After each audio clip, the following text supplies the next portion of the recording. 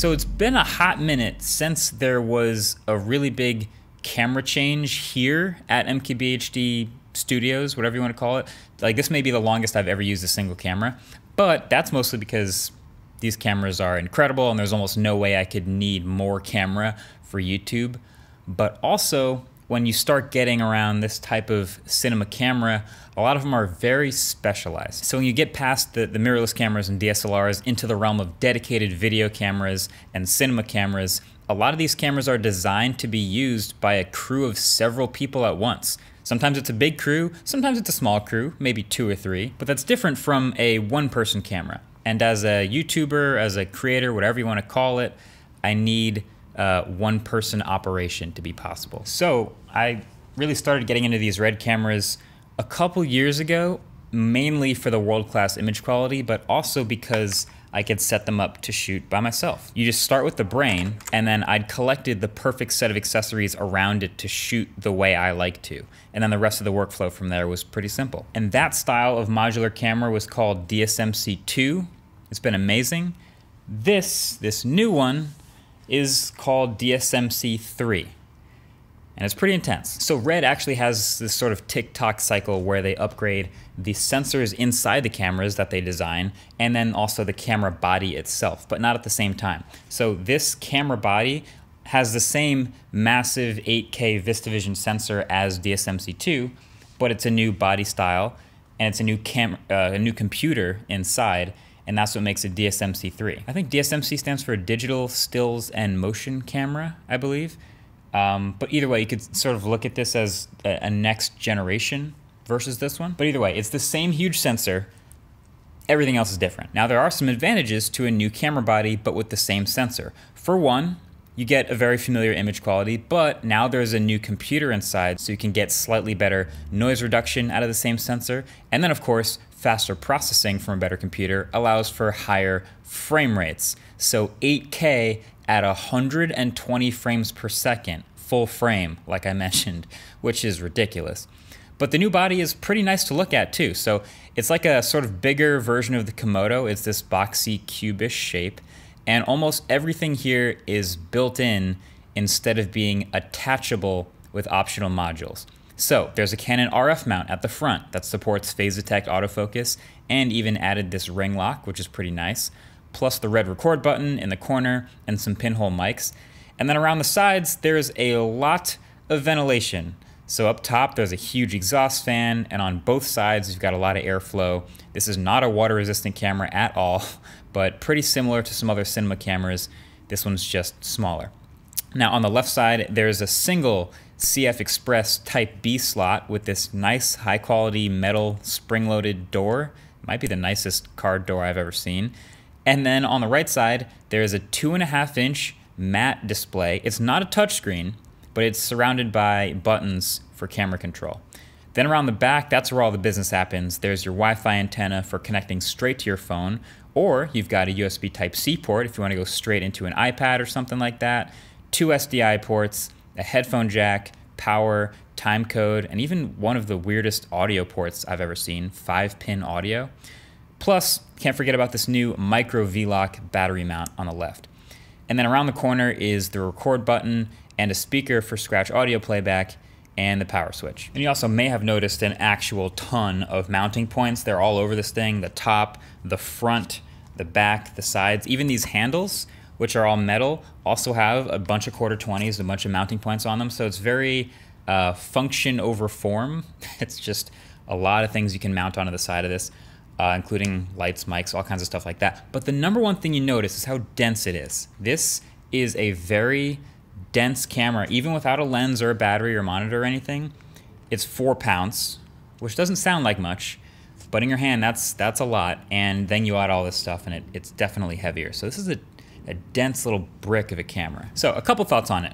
One, I really like the white and black accent type of design. This is the Stormtrooper one, so it's one of the earliest that they make. This is a limited edition, but also as someone who shoots mostly dark and reflective surfaces like gadgets and screens, a white camera, not the best idea. It tends to show up in reflections a lot, but that's on me. That's on me. But then two, I think how much I love this camera will end up coming down to what type of accessories I can get for it, what type of stuff comes out for it.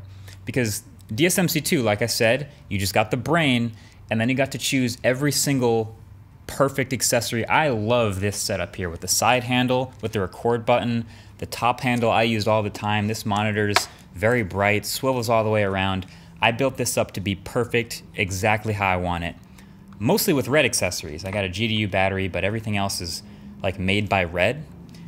And that ecosystem doesn't exist for this camera yet, so it's just a couple of the things that come with the package for it. And I'm actually impressed by how many different like partnerships they've made for it. They actually partnered with Core for these batteries, and they partnered with Angelbird for the card and the card reader. And they partnered with Small HD for an official monitor that's coming out later this year. I'm hoping that means other third-party stuff will start to get added and built by other manufacturers too. Just because, I don't know, these handles, there's no easy way to hold this camera. As a box, I'm like, this back record button is not easy to hit all the time, so it's not really meant for one person shooting the way this was. Really hoping for a better set of handles, and definitely looking forward to seeing what other accessories can make this really good. But then the other, I guess, obvious downside to something like this, where everything is built in versus the previous version, which is the modular setup, is you only get what Red gives you, which is built in, or you'll have to adapt. So like there's no redundant media recording. Like many have noted in other Red cameras, it's just the one card at a time. There's no HDMI out, you might have noticed in this camera. There's no XLR for audio. There's that one weird audio port. Now, I couldn't help but notice at the bottom of Red's site, they have this like diagram looking thing. It's in plain sight, like you could easily miss it if you didn't know what you're looking for, but it just says V-RAPTOR XL coming in 2022. And then some diagrams of this larger looking DSMC3 camera. This one looks like it has way more I/O, including more audio. So maybe that bigger one ends up being the one that works better in certain workflows, or you don't want to have to adapt as much. But the main headliner of V-RAPTOR in this new DSMC3 computer is, in the title of this video, the new high frame rate. 8K at 120 frames per second, full frame. And if you know anything about Red cameras, that also means you can crop down to a smaller part of the sensor and shoot even higher frame rates, 600 frames per second at 2K, 1080p.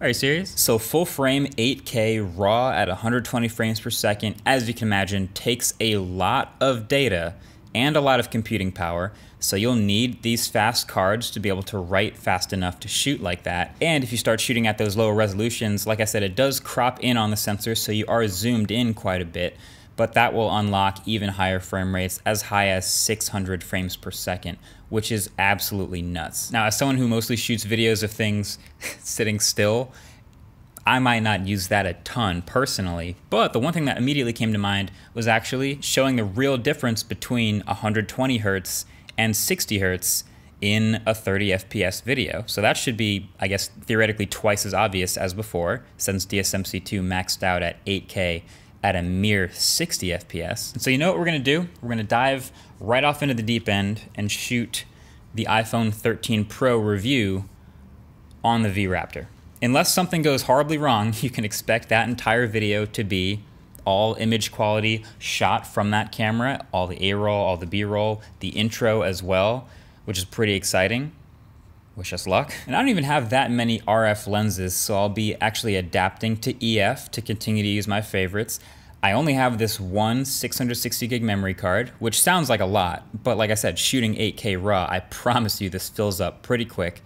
But let's see if we give it a shot. Let's see how it goes. And we'll really try some stuff, like I said. Like, we never really shoot much high frame rate, but we'll do that. I would absolutely avoid at all costs shooting over about 800 to 1000 ISO on these previous Red cameras. Same sensor, better computer, better noise reduction. Maybe we can get away with higher ISO on this camera. We'll try some of that too. We'll see if the battery life is any different. It's the same physical capacity battery, so that should be fun to see. All of that will be reported back. And if you haven't already subscribed to the Studio YouTube channel, that's where we'll be reporting also a lot of these like real-time findings as we shoot with it, see what our experiences are shooting V-RAPTOR. So definitely go subscribe to the studio if you haven't already.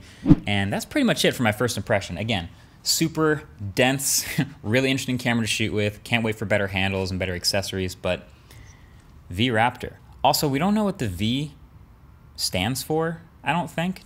What do you think the V stands for? You can make up whatever you want, basically. But that's basically it. If you had a camera like this, what would you shoot with it at 8K 120? Let me know in the comments. Either way, till the next one, thanks for watching. See you guys in 8K in the next video. Peace.